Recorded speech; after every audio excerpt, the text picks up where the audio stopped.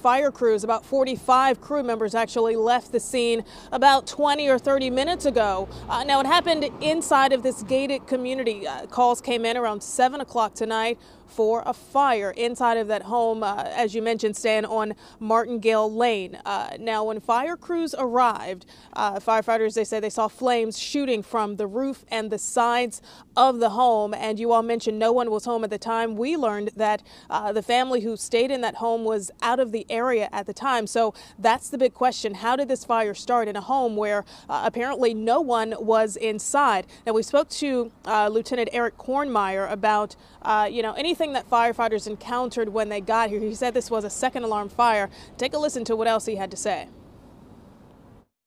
Initially, a second alarm was sounded to bring additional resources. We had to fight from the exterior for several seconds while we established a permanent water supply.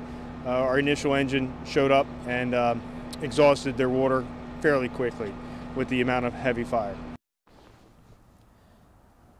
Now, this townhome was attached to two other homes, and we've learned that those two homes sustained some smoke damage, as well as some water damage as well. Reporting live tonight in Arnold, Karen Campbell, WBAL-TV 11 News.